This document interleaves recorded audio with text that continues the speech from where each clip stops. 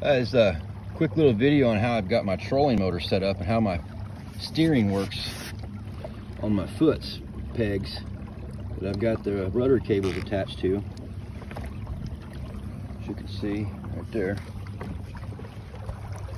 cables run back and they clip on to that steering knuckle on top.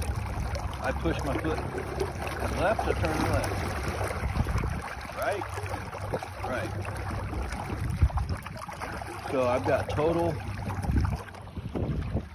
hands-free steering just by using my foot pegs.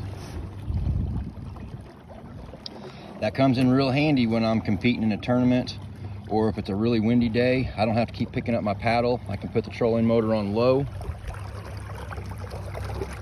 That is a Kevin Dismute mount. Goes right on the back. It's got an actuator that will raise and lower the unit up and down. Another cool feature about this that I've rigged up, let me stop here real quick.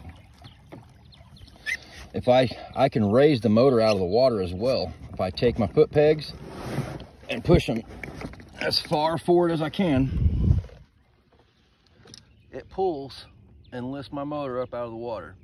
So if I'm coming up on an obstacle, I can lift it up with my feet.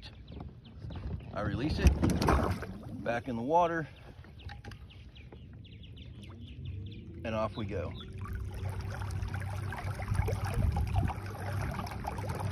So that's a real simple setup using the existing rudder cable system that Feelfree already provides. All you have to do is take off the gray piece that locks your foot pegs in place, and then this thing will free slide.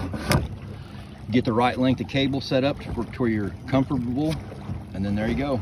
There's your steering, just like that.